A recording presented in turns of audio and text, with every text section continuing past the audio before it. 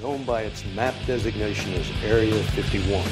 We're now learning Area 51, known as Area 51. Thank you for Near clearing Area that up. 51. Thank you. Known as Area 51. Because Area 51 is very important. They called him Jimmy, and everybody wanted to be his friend.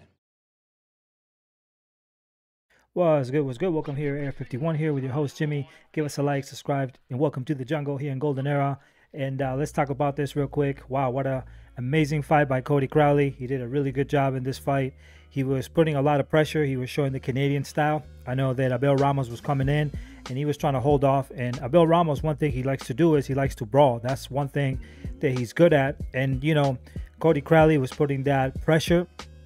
And that's something that, you know, Canadians do very well. They know how to put pressure in. They know how to fight in that regard. That's something historical for Canada. They were one of the innovators when it came down to pressure fighting. So Cody Crowley was putting just immense pressure.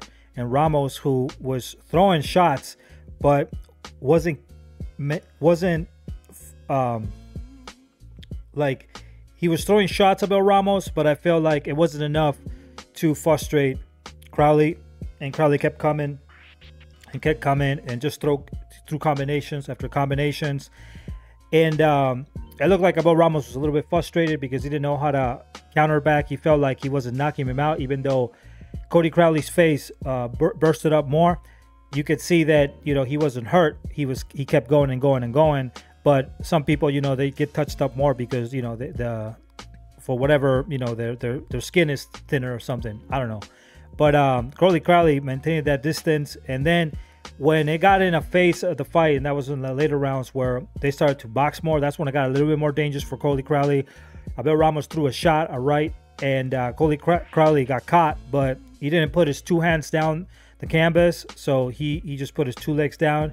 He hunched it down without touching the canvas and got up, and that wasn't a knockdown. That wasn't rule of knockdown. So, you know, they eventually saw the repetition and didn't count as a knockdown.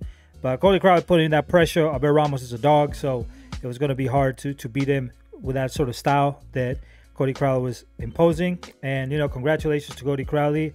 One of the only few Canadian fighters in the welterweight division, which is stacked with talent. Custer Clayton was there. Now Cody Crowley has an opportunity to fight some of these fighters. I don't know that with his style he will beat certain fighters, but he can definitely give a run for the money for fighters, you know, who have a similar style to him. I just think he needs to polish his style a little bit more. But congratulations to Cody Crowley and to Canada. Peace out. Give us a like here, subscribe, and for more information, visit goldenarboxing.com for more news, stories, and information. Deuces Cruces, and see you in the next one.